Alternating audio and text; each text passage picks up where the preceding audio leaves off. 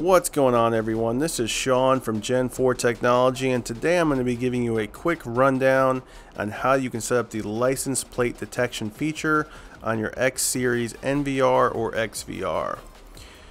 So if you're not in front of your NVR or XVR currently with a camera that supports LPD, let's go ahead and get in front of it. And we're going to go ahead and log in here. So I'm going to log in. Once we're logged in, we're going to go to the main menu. So we're going to go down to the bottom left corner, select this little extension menu, and we're going to go to Setup.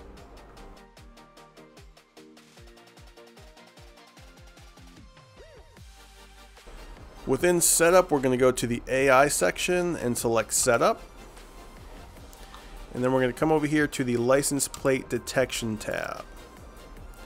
Within the license plate detection tab, this will list off any camera that supports the license plate detection feature, in which you can turn this switch on to turn the feature on.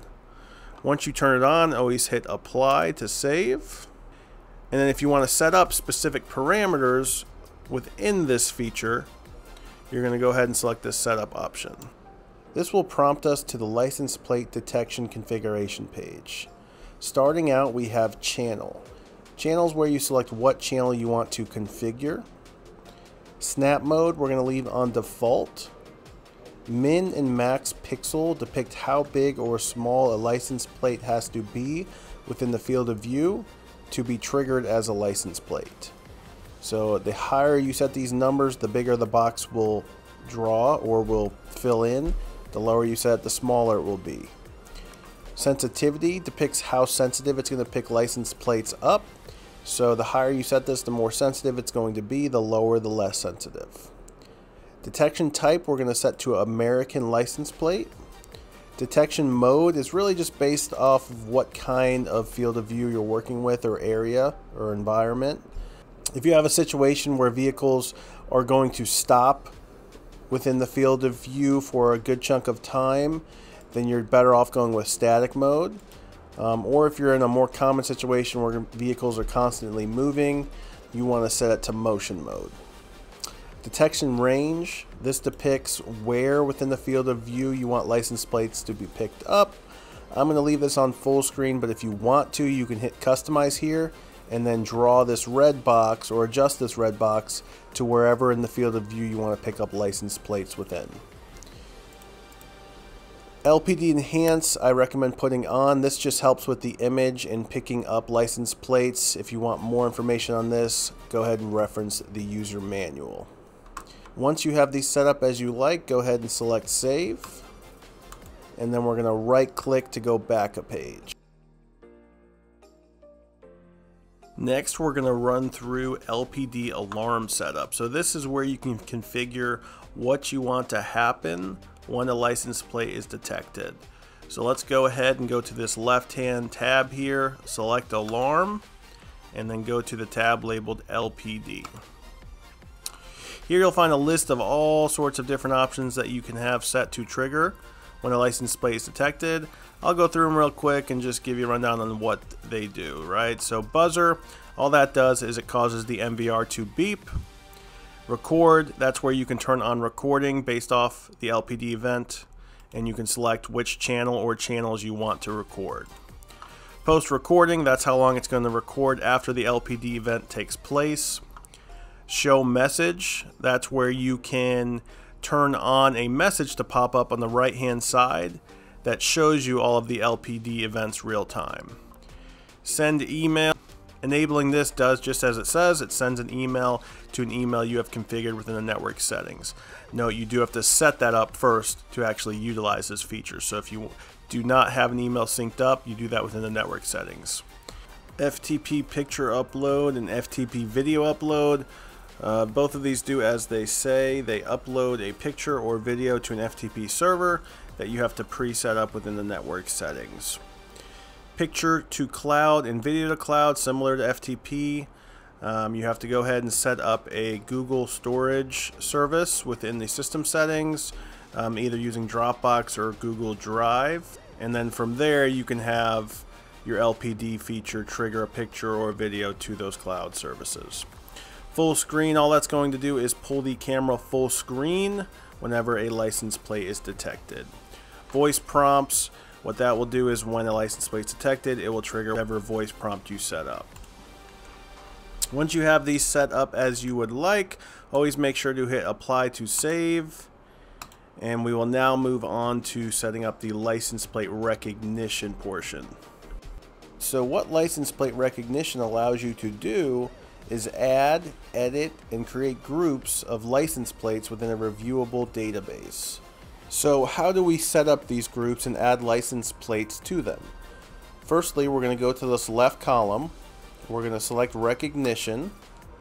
We're going to go to the tab labeled license plate management. In here you'll find 3 auto-generated groups which you can just utilize as their commonly used names: allow list, block list, and unknown. You can adjust them to specific names that you want to give them, or you can add totally new groups by clicking this green plus sign via this right hand side. Once you have your group set up or named as you'd like, you can now go into adding plates to each list based off how you want those plates to be classified. So how do we do this? We select the group that we want to adjust, we select edit, and within edit we'll have 3 options here at the bottom that allow you to add plates to this group. The first option is import. Import allows you to manually input the license plate information you want to add to that specified group. So simply fill in the license plate, the other corresponding information if you'd like, and then select import once finished. As you see, it will add it to the list, and it will now be considered an allow list license plate. Import from CSV allows you to upload a CSV file to the NVR that has plates that you want to include in this list. And if you review this screenshot right here, you'll see the parameters that you'll have to follow to import the CSV file. Now, if you want more information on this, make sure to reference our NVR X Series manual. And lastly, we have import from local, right? So if we click on import from local, as you see, it already has some generated plates here from when I was doing some testing. What you can do here is you can select a specific date and time frame that you want to search through of plates that have been detected within that day or up to a month, and you can add those to the list that you are setting up, right? So how do you add those to the list? Once you find the plate within the generated options down here, you'll simply select the little checkbox next to the plate you want to add, hit OK, fill in your corresponding information just like we did in the import overview, and then once you're done, select import. You'll see operation finished, 1 succeeded, and you'll hit exit, and you'll now see it's added to your list. Once you have your list set up, you can exit out, hit apply to fully save, and that will wrap up our configuration of our database/groups. Next, we're going to go into LPR alarm setup, and this is where we can set up what we want to trigger or happen when any plates are recognized within these groups we just set up. So what we're going to do is we're going to hop back over to this left hand column, we're going to go to alarm, and we're going to go to LPR. Within LPR, you're going to see those groups you just created, and you're going to see some options to the right of each group. So what are these options? What do they do? I'll go over them very briefly, right? So enable alarm, this is where you can just turn on or turn off this alarm feature in general for each of these lists. Fault tolerant, this depicts how off the license plate can be to still be potentially recognized as a plate within each group.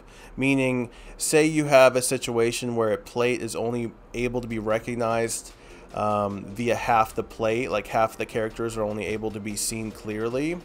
This fault tolerant option will still allow these alarms to be triggered when that plate is potentially detected, even if it doesn't have all of the characters. So you may get some false alarms based off that, but you may also still detect something that you want to detect, so it can be a useful feature.